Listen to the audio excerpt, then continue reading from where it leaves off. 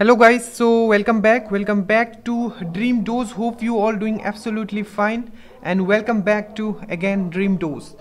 So exam से पहले exam आखिर ये क्या है? तो देखो हमारा प्रैक्टिस सेट चल रहा है मैथ्स एंड रीजनिंग का। 20 क्वेश्चंस आएंगे आपके एग्ज़ाम में, आपको ये 20 में से 20 लाना है अगर आप चाहते हो कि आप स्मूथली इस एग्ज़ाम को निकाल लो। इससे पहले मैंने कल एक वीडियो बनाया था आपके लिए कि हम लोग ने एक पेड ग्रुप स्टार्ट किया है, ये बहुत ही नॉमिनल चार्जेस पे, ठीक है।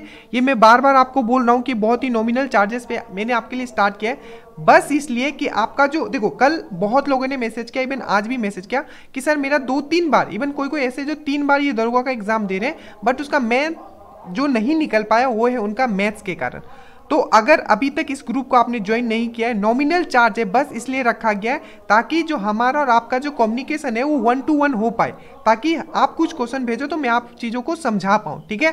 तो प्लीज़ अगर आपने इस ग्रुप को अभी तक ज्वाइन नहीं किया है, अगर आप चाहते हो कि आपका 100% सिलेक्शन हो तो कोई डाउट मत रखना एक दिमाग में, ठीक है। ये मतलब एक आपका ड्रीम जॉब का सवाल है, ठीक है। आप दिमाग में ये चीज़ सोचो ही मत, ठीक है, कि मुझे 300 पे करना पड़ रहा है जस्ट हमको एक ग्रुप ज्वाइन कर ले। इस ग्रुप में क्या क्या होगा आपको पूरा का वीडियो कोर्सेस, मतलब पूरा का पूरा मैथ्स एंड रीजनिंग का आपको पूरा क्रैश कोर्स करवाया जा रहा है, कंसेप्ट प्लस उसका आपको क्वेश्चंस करवाए जा रहे हैं, plus practice set. Practice set तो यहाँ भी चल रहा है जो आपके लिए आता रहेगा। तो अगर अभी तक आपने इस ग्रुप को ज्वाइन नहीं किया है प्लीज ज्वाइन कर ले, वीडियो सॉल्यूशन मिलेंगे आपको, कल मैंने पूरा समझा दिया है, ठीक है। तो आज हम लोग स्टार्ट करते हैं। 20 क्वेश्चन आपके सामने आएगा, ठीक है। और इसका मतलब क्या है मैं पहले समझा देता हूं। देखो एग्जाम से पहले एग्जाम, मतलब अगर एक चीज अगर आप सच में इस एग्जाम को निकालना चाहते हो, ठीक है, बहुत लोग हैं जो बहुत बार नहीं निकाल पाए, एक चीज आप दिमाग में रखोगे, जब आप प्रैक्टिस सेट लगाते हो 20 क्वेश्चन का, ठीक है, मैथ्स एंड रीजनिंग का, आप टाइमर लगा के करोगे, ठीक है। आज से आप जब भी बैठोगे टाइमर लगा के करो और आप देखो कि ये 20 क्वेश्चन आप कितने देर में कर, मैं लिख के देता हूं, मैक्सिमम लोग 30 मिनट तो लेंगे। आप जितना भी इसमें आप क्वालिफाइड हो what ever you are, but definitely you will take this 30 minutes. आप 30 मिनट ले लोगे अगर अच्छे लेवल के क्वेश्चंस होंगे, और डेफिनेटली वहाँ कुछ क्वेश्चन ऐसे होंगे जिसमें आपको 5-5 मिनट भी लग जाएगा अगर आपका कंसेप्ट क्लियर नहीं है। तो आज से आपको क्या करना है, सिंपल, आप आज जैसे कि आज मेरे साथ 20 क्वेश्चंस लगाओगे तो आप टाइमर के साथ लगाओगे, ठीक है, कि आप कितने देर में ये 20 क्वेश्चन करते हो। खुद से पहले एक एक क्वेश्चन को करना है, उसके बाद मेरे सॉल्यूशंस देखने, तो टाइमर के साथ क्वेश्चंस करने हैं। और वो जो ग्रुप जो मैंने बताया, ठीक है, जो ग्रुप जो बताया मैंने, व्हाट्सएप का मैं अपना नंबर दे दूंगा, प्लीज आप व्हाट्सएप करो, 300 पे करो और उस ग्रुप को ज्वाइन करो, ठीक है। और 1-to-1 जो कम्युनिकेशन है, आप डाउट्स भेजो, आपके जो भी इश्यूज है वो भेजो, हम लोग मिलके चीजों को सॉल्व करेंगे। और जो क्लासेस है वो रेगुलरली आपके लिए चल रहा है मैथ्स एंड रीजनिंग का, ठीक है। चलो स्टार्ट करते हैं। देखो एकदम हम लोग एग्जाम में जैसे बैठते हैं वैसे एग्जाम देंगे, ठीक है, मतलब वैसे ही हम लोग सॉल्व करेंगे, ठीक है। एक क्वेश्चन को हार्डली हम लोग 1 मिनट देंगे, ये प्रैक्टिस सेट है, वैसे फील होना चाहिए आपको, ठीक है। तो पहला क्वेश्चन आप भी अपने कॉपी में लिखो, क्वेश्चन नंबर 1, और सॉल्व करना स्टार्ट करो, ठीक है। पहले खुद सॉल्व करो, उसके बाद मेरे सॉल्यूशंस देखोगे। तो देखो क्वेश्चन नंबर 1, 510 रुपये में 30 संतरे और 75 सेब खरीदे गए, ठीक है। यदि सेब का दाम 2 रुपया है प्रति सेब तो संतरे का औसत दाम क्या होगा। देखो 2 रुपया प्रति बोला है, किसका, आपका सेब का दाम है। टोटल सेब कितना खरीदा इसने, 75 खरीदा है, तो 75 इंटू 2 कितना होता है, 150, तो 150, तो आप 510 में 150 अगर आप माइनस करोगे तो कितना होगा। देखो तो इसको माइनस कैसे करना, मान लो अगर आपको 510 में से 150 माइनस करने में दिमाग में प्रॉब्लम हो रहा है तो आप डायरेक्टली 500 में 150 माइनस करो। तो 500 में 150 माइनस करोगे तो कितना होगा, आपका होगा 500 में 150 करोगे तो कितना 350, और मेरे पास 10 ऑलरेडी है तो कितना बच जाएगा मेरा 360 आ जाएगा। मतलब 510 में से 150 माइनस करोगे तो 360 आएगा आपका, ठीक है। तो ये इतना जो प्राइस है, ये टोटल प्राइस में उसने क्या खरीदा है, बाकी जो संतरा खरीदा है। तो मुझे पूछा है कि हर एक संतरा का एवरेज कितना होगा, तो मुझे 30 से यहाँ डिवाइड कर दूंगा, ठीक है। तो यहाँ आ जाएगा 12 रुपया, आपका आंसर आ जाएगा, ठीक है। समझ में आया, कुछ भी डाउट हो प्लीज बताना है। तो 12 रुपया इसका आंसर हो जाएगा। अब देखो 3 घंटिया क्रमशः 48, 60 और 90 मिनट के अंतराल पर बजती है। यदि तीनों 10 AM पर एक साथ बजती है तो उस दिन वह फिर एक साथ कितने बजे बजेगी, ठीक है। बहुत ही बेसिक क्वेश्चन, हर एग्जाम में रिपीट हो रहा है, ठीक है। सबसे पहले क्या करते हैं, तो अगर आपने LCM HCF समझा है, ठीक है, जो ग्रुप से जुड़े हो मैंने उनको पूरा video solution plus proper concept मैंने इसको समझाया आपको, ठीक है, कि LCM HCF क्या होता है। देखो तो LCM HCF आपने भी पढ़ा होगा, डेट मीन्स मैं मान के चल रहा हूँ अगर आपने ग्रुप ज्वाइन नहीं किया है, ठीक है, तो don't be like over smart कि हाँ मैंने पढ़ लिया है सर, ठीक है। अगर आपने पढ़ लिया है तो हर एक क्वेश्चन आप बनाओगे, ठीक है, दैट मीन्स आप हर एक क्वेश्चन कर पाओगे। अगर आप क्वेश्चन नहीं कर पा रहे हो मतलब वो आपको ग्रुप ज्वाइन करना है, ठीक है।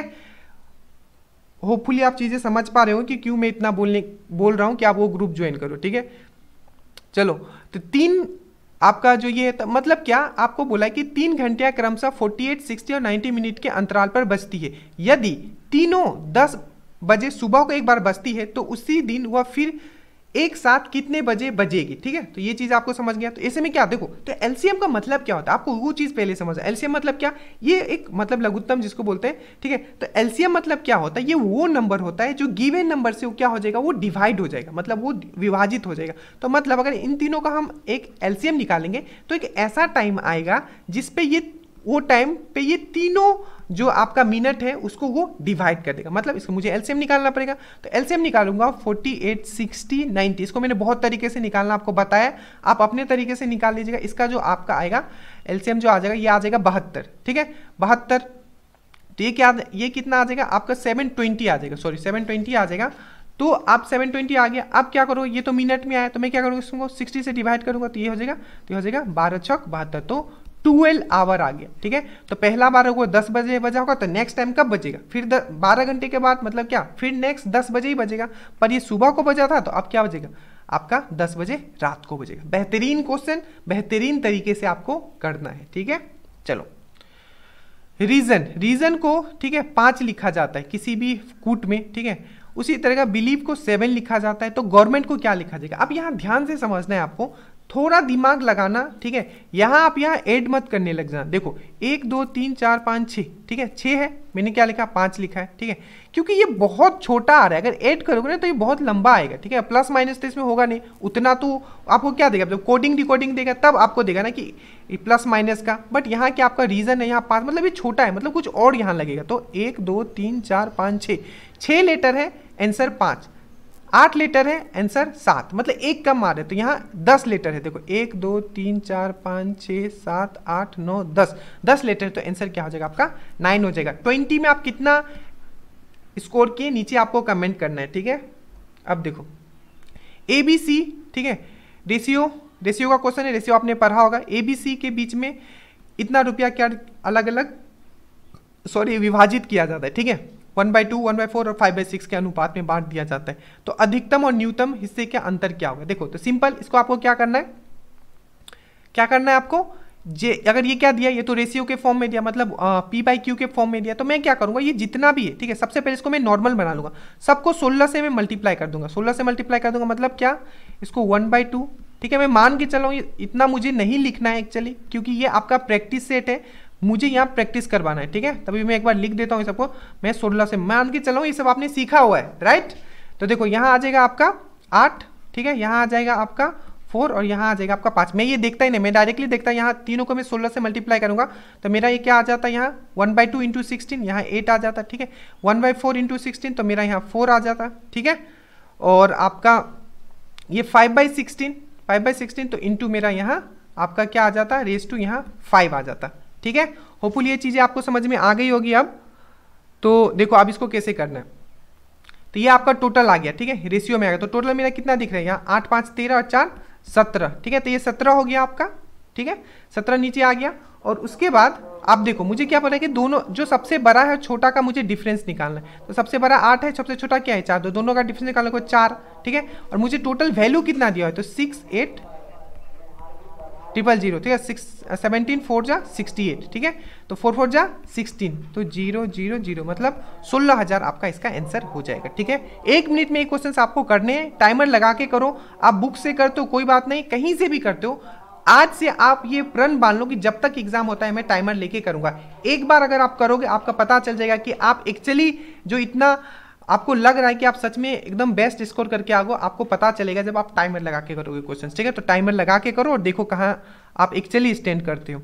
एक ट्रक, ठीक है, ये बहुत ही बेहतरीन क्वेश्चन है, विदिन एक सेकंड आप मार दोगे 4:5 अगर आपको कंसेप्ट पता है तो, ठीक है। इसका कंसेप्ट क्या है, देखो एक ट्रक, अगर जिसको कंसेप्ट नहीं पता है वो सॉल्व भी करते रह जाएगा, ठीक है, आंसर निकाल लेगा पर वो टाइम लगाएगा। एक ट्रक 640 किलोमीटर की दूरी 10 घंटे में पूरी करती है, ठीक है। एक कार वही दूरी 8 घंटे में पूरी करती है, तो दोनों का गति का, ठीक है, मतलब स्पीड का रेशियो क्या होगा। आप एक चीज़ देखो, डिस्टेंस इक्वल टू होता है स्पीड इनटू टाइम। मुझे यहाँ डिस्टेंस क्वेश्चन दिया है, ठीक है, डिस्टेंस यहाँ सॉरी स्पीड इक्वल टू होता है आपका डिस्टेंस बाय टाइम, मतलब चाल इक्वल टू जो होता है आपका होता है आपका डिस्टेंस मतलब दूरी बाय समय, ठीक है, वही मैंने लिखा है speed equal to distance by time. देखो तो यहाँ क्या है, टाइम मेरा, डिस्टेंस जो है मेरा मतलब दूरी जो है यहाँ क्या आपका कांस्टेंट है, तो दूरी कांस्टेंट हो गया, मतलब समय और आपका चाल में क्या होगा, इन्वर्स रिलेशन होगा, ठीक है। तो बस आ गया आपका। देखो तो पहले मैं क्या लिख रहा हूँ, यहाँ टाइम दिया हुआ है दोनों का, मान लो ये आपका ट्रक है, ठीक है, ये आपका कार, तो ट्रक कितना लेता है 10 घंटा लेता है, कार कितना लेता है उसी को 8 घंटा लगता है, तो मैं इसको इन्वर्स लिख देता हूँ। तो इन्वर्स लिख दूंगा तो यहाँ क्या आ जाएगा, मेरा स्पीड आ जाएगा, तो स्पीड कितना हो जाएगा, यहाँ 8 हो जाएगा, यहाँ 4 हो जाएगा, तो ये 2 से काटोगे तो ये 4, ठीक है, यहाँ 10 आएगा और 2 से काटोगे तो ये 5, तो ये क्या आ जाएगा 4:5। बस इसमें इतना कंसेप्ट आपको लगाना था कि जो स्पीड जो होता है, ठीक है, वो इन्वर्सली प्रोपोर्शनल टू टाइम हो जाता है जब आपका जो दूरी जो होता है वो कांस्टेंट हो जाता है। अगर आपने इस तरीके से नहीं समझा होता तो आप क्या करते इसको, आप पहले इसको क्या करते, आप 640 लिखते, ठीक है, उसके बाद आप ये 10 लिखते, ठीक है, तो इसका स्पीड निकालते कार का, सॉरी पहले ट्रक का, फिर से डिस्टेंस निकालते इसी वाला इन दोनों को यूज करके फिर से, और उसके बाद आप क्या करते, आप सिंपली फिर से इसका स्पीड निकालते, उसके बाद आप रेशियो निकालते, तो उतना करने की कोई जरूरत नहीं है, ठीक है। आगे बढ़ते। 3 साल पहले 5 सदस्यों वाले परिवार की औसत उम्र 17 वर्ष थी, ठीक है। एक बच्चा पैदा होने से उस परिवार की औसत उम्र आज भी वही है, उस बच्चे की उम्र क्या है, ठीक है, तो उस बच्चे की उम्र क्या है। तो सिंपल है, इसमें कुछ नहीं करना है, मैं विद इन ए सेकेंड आपको कराता हूँ कि इसको करना कैसे। देखो मैंने एक चीज़ आपको समझाया था, ठीक है, खैर आपने समझ लिया होगा अगर आपने एवरेज का कंसेप्ट पढ़ के रखा है तो। देखो तो ये जो है आपका, अगर मैं देखूँ 6 × 17, ठीक है, 6 × 17 मैंने यहाँ क्यों लिखा, मतलब जब बच्चा पैदा हो भी जाता है, ठीक है, तभी भी उसका जो एवरेज कितना है 17 ही है, तो ये हो गया इसको इक्वल टू, ये क्या होगा आपका, जब ये 3 साल पहले का बात करते हैं तो क्या होगा 3 साल पहले का बात, तो ये तो आपका क्या होगा 17 × 5, उस समय 5 ही आदमी था, प्लस x कर देता हूँ तो मेरा क्या आ जाता है, ये जो आ जाता है आपका, ये जो आ जाता है, आप ये दोनों इक्वल हो जाएगा। इसको सॉल्व करोगे, ठीक है, तो जैसे कि 20 इंटू, आप इसको सॉल्व कर लो एक बार, ठीक है, ये जो सब सॉल्व, इसको डायरेक्टली आप सॉल्व कर सकते हो, प्लस आप जो यहाँ एक और चीज़ लिखना पड़ेगा, ठीक है, वो क्या लिखना पड़ेगा, देखो ये 5 जो आदमी है, ठीक है, मतलब सॉरी कितना आदमी है 5 आदमी, ठीक है, तो ये 5 आदमी जब 3 साल और आगे बढ़ेगा, ठीक है, तो इन लोगों का क्या होगा, आपका एवरेज भी 3 बढ़ेगा, मतलब एवरेज एग्जैक्टली 3 बढ़ेगा, और आदमी का एज कितना होगा आपका 3 बढ़ेगा, तो आदमी का एज अगर 3 बढ़ेगा तो आदमी मतलब आपका एवरेज भी 3 बढ़ेगा, तो ये 5 × 3 हो जाएगा, ठीक है। इसको फर्दर अगर आप सॉल्व करोगे तो आपका आ जाएगा ये 2 ईयर आ जाएगा, ठीक है, तो इसको आप सॉल्व कर लेना, विद इन ए सेकेंड आपका आंसर आ जाएगा सॉल्व इतनी। और इसको एक और तरीके से कर सकते हो, देखो 16 × 17 यहाँ लिखना, ठीक है, ये आप डायरेक्टली यहाँ इंक्लूड कर सकते हो, क्यों बोलो, क्योंकि ये जो 17 जो है, ठीक है, 17 तो आपका क्या रहेगा, 17 जो है आपका बेसिकली क्या हो जाएगा आपका, ये अब क्या हो जाएगा 17, 3 साल बाद क्या हो जाएगा आपका एवरेज, ये क्या हो जाएगा आपका 20 हो जाएगा, तो आप इसको ऐसे भी लिख सकते हो 20 × 5 + x, और x का वैल्यू निकालोगे तो 2 साल इसका आंसर आ जाएगा, ठीक है, तो 2 साल इसका आंसर आपके लिए आ जाएगा। नेक्स्ट चलते हैं हम लोग। तो थोड़ा सा हो गया प्रॉब्लम, लाइट चला गया, ठीक है, और मेरे मतलब लैपटॉप में थोड़ा बैकअप का प्रॉब्लम है, ठीक है, तो देखते हैं कितना क्वेश्चन कर पाते हैं। हार्डली हम लोग 10 क्वेश्चन कर पाएंगे, ठीक है, क्योंकि मौसम खराब है यहाँ, तो आई थिंक इसलिए शायद लाइट चला गया, ठीक है। सो करते हैं इसको जल्दी से, जितना क्वेश्चन हम लोग कंप्लीट कर पाते हैं, एटलीस्ट आप 10 क्वेश्चन तो हम लोग कंप्लीट कर ही लेंगे, ठीक है। तो 2 and 1/2% सालाना सरल ब्याज पर एक राशि 4 वर्ष में इतना हो जाता है, तो वह राशि क्या है। सिंपल सा क्वेश्चन है, 12 1/5% मतलब 12.5% मुझे दिया हुआ है 1 साल का, तो 4 साल में कितना हो जाएगा, सिंपल सी बात है, ये 4 साल में हो जाएगा आपका 50% हो जाएगा, ठीक है। और मुझे अमाउंट दिया मतलब टोटल मुझे दिया हुआ है, तो 150% इक्वल तो मुझे दिया हुआ है 3750, तो मुझे क्या निकालना है 100% निकालना है, ठीक है। इसको कैसे निकालो, किसी तरीके से भी आप इसको क्रॉस मल्टीप्लाई करके निकालो, या मैं क्या करता हूँ इसका टर्म्स देख लेता हूँ कितना टाइम ये बढ़ा है, ठीक है, तो ये 2/3 टाइम्स बढ़ा है, तो इधर भी मैं 2/3 टाइम्स बढ़ा देता हूँ, तो 3750 × 2/3 करोगे तो ये जो आपका आ जाएगा, ये आ जाएगा आपका 2500, ठीक है। चलो एक चिन्ह, ठीक है, अब ये देखो इसको आपको x निकालना है, तो देखो इसको दिमाग से कैसे निकालोगे, ठीक है, आपको विद इन ए सेकेंड निकाल दोगे 96/x, मैं x को इधर करता हूँ, इसको इधर करता हूँ, तो x² आ गया, ठीक है, ये आ जाएगा 96 × 54, तो x में कैसे करूंगा, ये आ जाएगा 96 इंटू 54। अब यहाँ आपको सॉल्व करना पड़ सकता है, बट थोड़ा अगर आप दिमाग लगा लो तो आपको सॉल्व नहीं करना पड़ेगा, इसको इससे मल्टीप्लाई करो, ठीक है। तो ये क्या होगा, छक्का 6 24 24, मतलब लास्ट डिजिट मेरा 4 आ रहा है। तो जब ये मेरा बाहर आएगा रूट से तो क्या आएगा, 2 आएगा, बस वो एक ही पॉसिबल है, वो है आपका 72। तो इन सब चीज़ों को आपको सीखना पड़ेगा ताकि जो हार्ड क्वेश्चन आएंगे उसके लिए आपको इनफ टाइम रहे, ठीक है।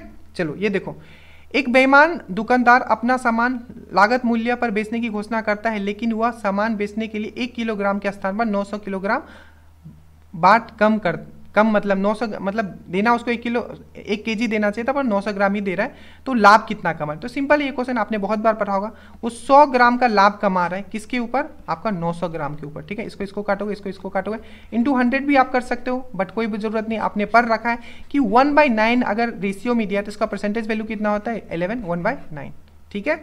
So thank you so much guys.